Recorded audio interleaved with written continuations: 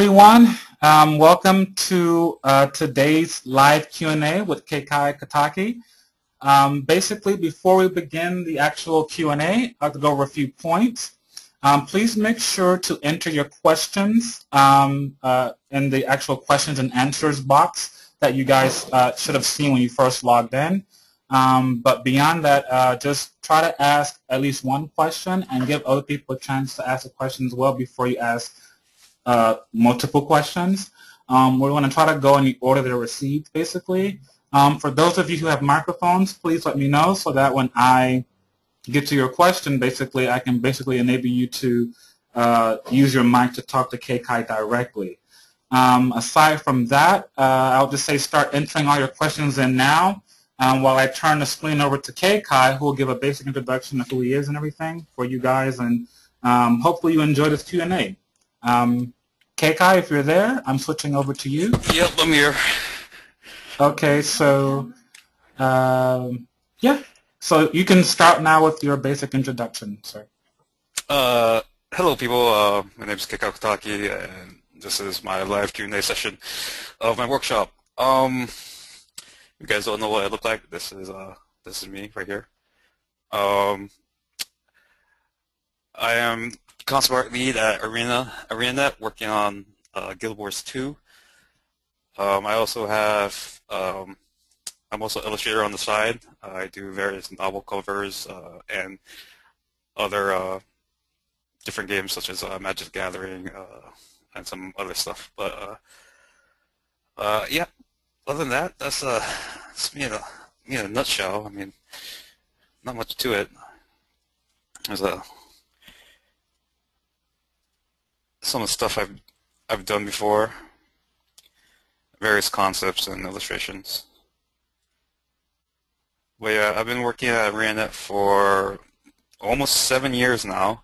I first got started as a texture artist at ArenaNet. That was my first gig over there. Lowest of the low. I painted the ground, painted rocks and stuff. So, maybe not the greatest thing in the world, but it was a job, and it was in a video game company, and I was making games, so I was quite happy.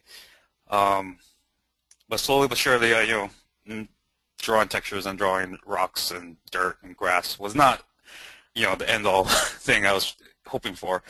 So just worked hard, kept at it, and gradually progressed my way to being a concept artist. So I think it was, I believe, in Guild Wars Factions I did my first concepts, but I was still doing terrain stuff. Nightfall, I believe, is when I really became a concept artist, per se. That's pretty much all I did.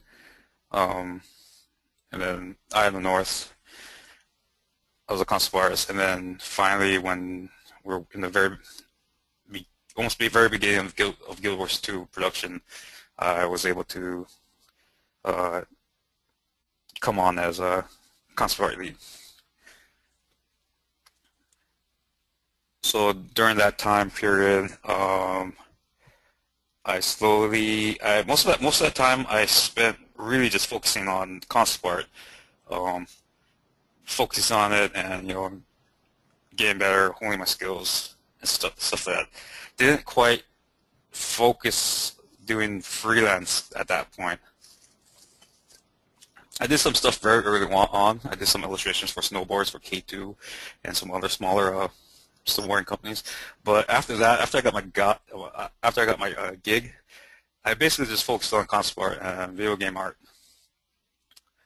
It wasn't until recently where I actually started doing a lot of illustration on the side and freelancing stuff. So.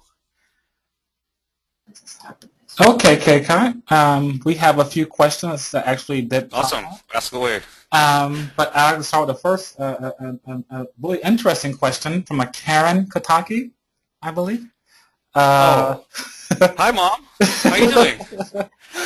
She would like to know, what was your main source for inspiration for your artwork? Oh, this is a very funny story, Mom, actually. Yes, my mom's listening on top of it. Hi, Mom. Love you. Glad you're watching. Thank you, Um, Karen. uh, well, actually, you know what? What's the big inspiration for me for getting into fantasy art was actually you. Because way back in the day, remember, you used to read a lot of books back in the day, right? So you used to go to the library and pick up, like, stacks of books, right? Now, half the stacks of books were those, those dime romance novels, right? So I would never ever read that. But then the other half of the stack was all these fantasy novels, and that's where I actually got started. Where I'm like, I started reading these fantasy novels, and they were so awesome. And that's basically where all my inspiration and that's where I wanted to do my art and stuff really came in, because basically reading those stories and imagining it, I really just wanted to convey that feeling. And the stuff I draw, the fantasy imagery that I draw, are basically like seeing that stuff and then really just putting it down so people can see it. So Wow, that's awesome, actually. Great source of inspiration. Thanks. Go, Mom. Uh, we're going to move on to a question from John Forcucci, I believe. This is how you pronounce his name. John doesn't have a mic, but his question is, you mentioned converting to 300 DPI for print. At what point in the process?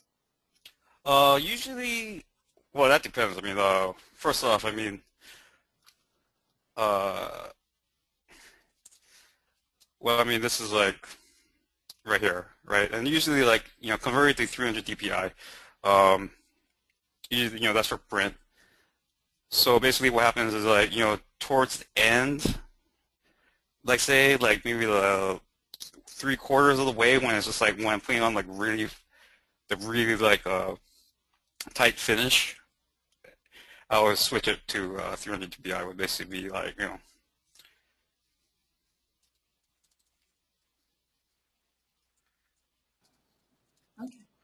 All right. which is basically like that. So, I mean, and then that's what happens. So, and then I'll just save this and turn that in. So you do this prior to the finalizing of the actual piece, or? Yeah, it's either before I finalize it, or if I just space out before I send it off, I'll just resize it, the file, and then just send that. Right. So it really is just it's towards the end. Okay. Our next question is going to come from Michael Yantis, I believe, Marino. Mike actually does have a microphone. So Mike, if you're there, can you say hello? Hi, I have a question. We can't hear you. Can you speak closer to your microphone? Yeah, sure. My question is, mm,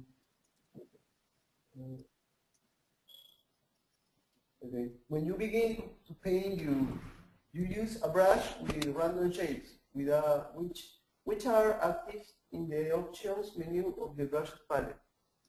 Well, what options? Okay. I'm going to repeat the question he asked again for those who didn't hear it. He says his question is, when you begin to paint, you use a brush with random shapes.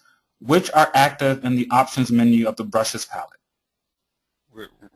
Oh, okay. That is dual brush. So basically what happens is, so this is my regular brush. This is the brush I use all the time, right?